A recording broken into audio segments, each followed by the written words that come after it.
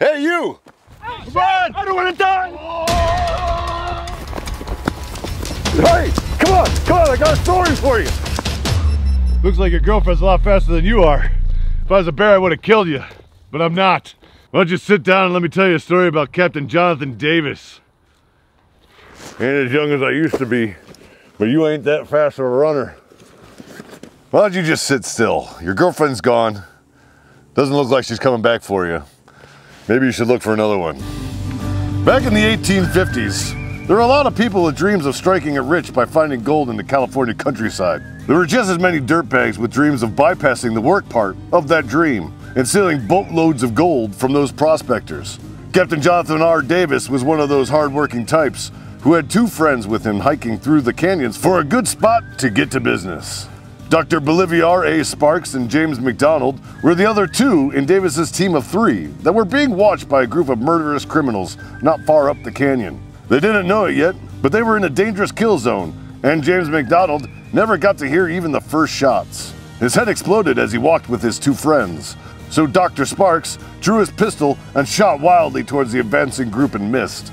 He was quickly peppered with lead, and Captain Davis was left alone, staring down 11 organized bandits with guns all pointed at his head. What these 11 ruthless killers didn't know is that the last guy they were left shooting at was one of the most ruthless hardcore gunslingers in the West.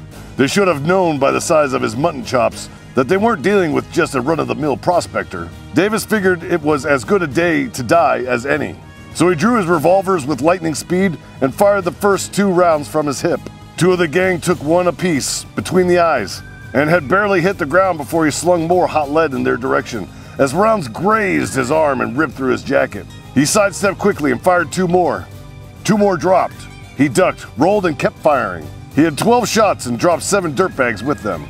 They were all out of ammo, and he was still facing 4 enemies. Back then, reloading wasn't very tactical at all, so they only had one option left: knife fight.